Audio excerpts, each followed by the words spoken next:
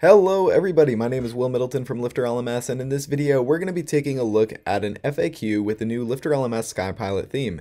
The FAQ is how do I change the button color on certain items like the progress bar and the mark complete button, and also the course continue button. We can see if I continue the course, jump into any of my lessons, we have a few different button colors going on that we might want to change. So with the LifterLMS SkyPilot theme, we're leveraging a tool called full site editing. If I go to Appearance Editor on the back end of my WordPress website, let me go back. This might be a little bit of a new feature for users jumping in to a full site editing theme. Appearance Editor is a new area we have that looks completely different than the WordPress interface that we're used to working in WordPress. And when I open this, you can see all kinds of stuff going on the right and all kinds of stuff going on the left.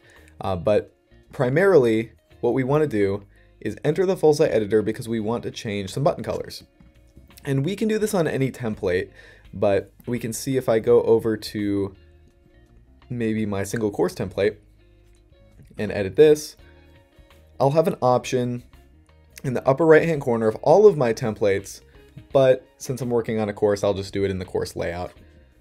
And that's up here called Styles in the upper right corner. It's a little bit obscure, but you'll get used to this icon over time. This is where we're going to be spending a lot of time modifying things like our colors, our palette, and this is going to be the color for my complete button there, or not my complete button, my get started button. So I updated that red color I had to a blue color, and that was under Styles, Palette, and then this palette right here, I found that red color and turned it blue. So now I have that blue color as my background. And we can see I have a hover color, which is orange.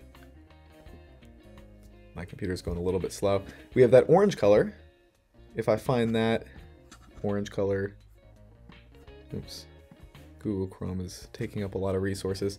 That orange color, I think, is this one maybe? Let me give it a try, turn it yellow, save changes, and then reload over here. There we go. So now we have the yellow color. And of course, my color choices in the tutorial are not very good, but that's how you can change the color for certain items in your online course site. Let's take a look at one other area. We'll just keep noodling around with it a little bit. We have the Mark Complete button. Let me see if I can isolate what's going on here. I hope it's not this white. Let me just give it a try. Make it a green color. That's going to be like the background for everything. So let me reload and see if that changes it. It is.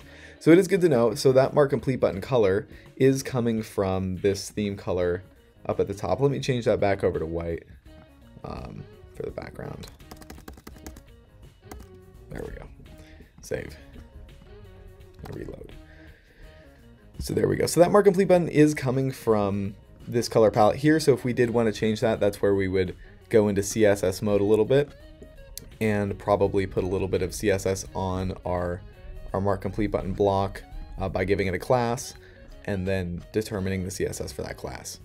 So that's a little bit more advanced, diving into giving an item a class and then determining some CSS for the class. But if you do want to see that tutorial, let us know in the comments below this video. But that's an overview as to how you can identify certain colors on the front end of your website that you might want to change, like the Getting Started button and the progress bar, and how you can change those colors. Let me know in the comments below this video if you want to see other videos pertaining to full site editing, and let us know what videos you do want to see. My name is Will Middleton from LifterLMS. Thanks for joining me in this video, and I will see you in the next one.